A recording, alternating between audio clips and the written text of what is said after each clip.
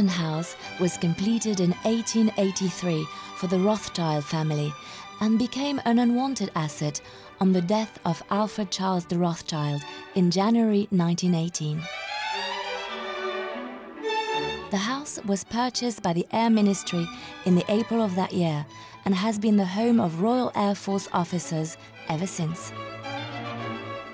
As you can see from the front of the house, it is very much period built on a French design.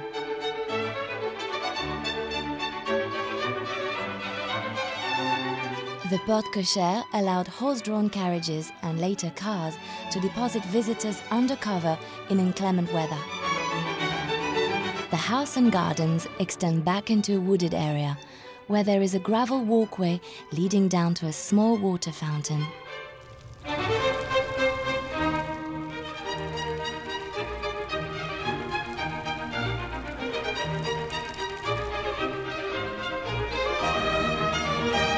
The house is set up in all its splendor by a magnificent pillared entrance area. This boasts 3 different approaches to the main door. The entrance hallway is adorned with wood paneling and opens up into the delights of the salon.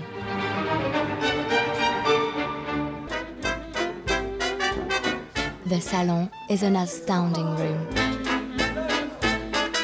It has a high dome ceiling with a French design gilt chandelier.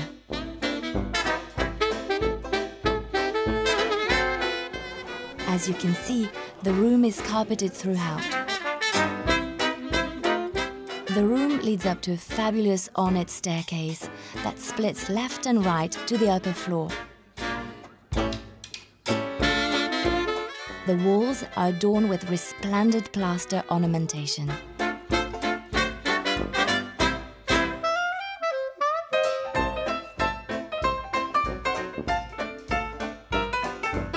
This room has featured in Evita, The World Is Not Enough, Pride and Prejudice, EastEnders, Holby City, and many other film and television programs.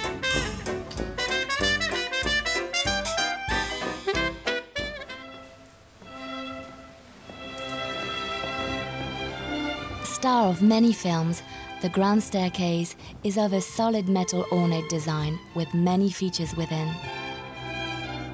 It was designed and imported from France, so has a very European look to it. The large mirror on the first landing reflects light where the 2 stairs meet and gives an even light down to the base of the staircase.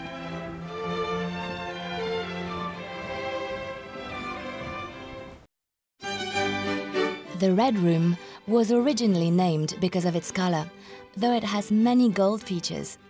It has been redecorated by several film companies to suit their needs and has featured in Judge John Deed, The Final Days of Margaret Thatcher, The Queen, and many other films.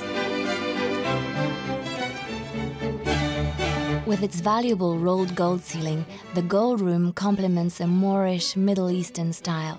A very high-set mirror and ornate fireplace dominate this room.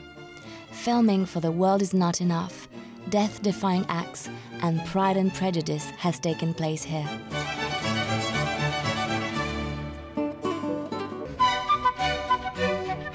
The Blue Room is very open and well lit, with good features and a very distinguished fireplace and surround. It is believed to have come from Le Petit Trianon, Queen Marie Antoinette's exquisite chateau within the grounds of Versailles. Most recently, a lion was seen walking from this room in the feature film Flyboys.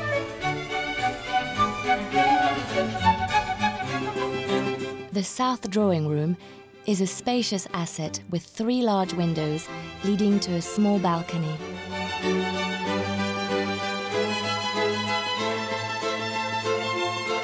It is frequently used as a bedroom or a stateroom and features in the films The Queen, Death-Defying Acts, and The Duchess.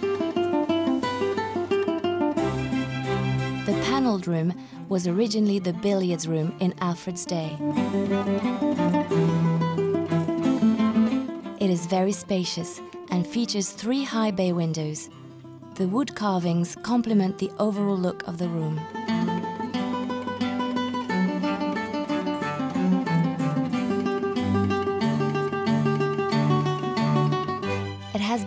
as a bedroom in The Duchess and Death-Defying Acts.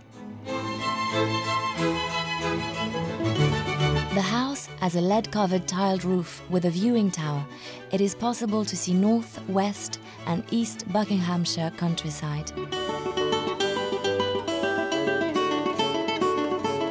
The features within the structure include some very old-fashioned round windows where the servant quarters used to be housed.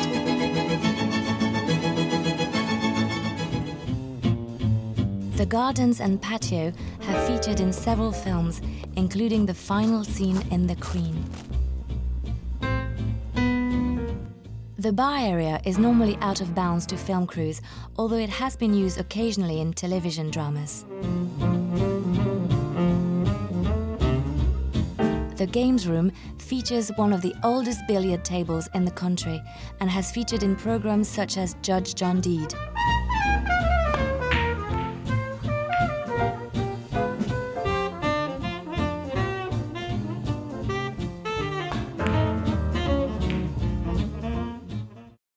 Many production companies have already used Halton House. The recent release of Death-Defying Acts, starring Catherine Zeta-Jones and Guy Pearce, relied on this location heavily. Come on, dance. We're all gonna dance. Shake a leg, Mr. Sugarman. Come on, you mustache Pete. What do you think? Do people choose the night to do strange things, or is it the dark that makes them act funny? The night, Harry. Of course. You can do things you wouldn't normally do. Ask all kinds of questions. Like the ones you never asked last night. Foxtrot. Enough. Like men friends, fathers, Mr. McGarvey's. He never asked. Maybe I didn't want to know the answers. Waste of time, all three of them.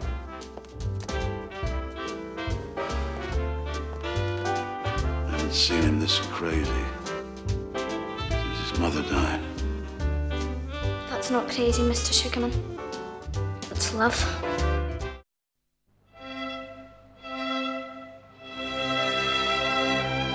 This selection of still photographs shows some of the productions shot here at Halton.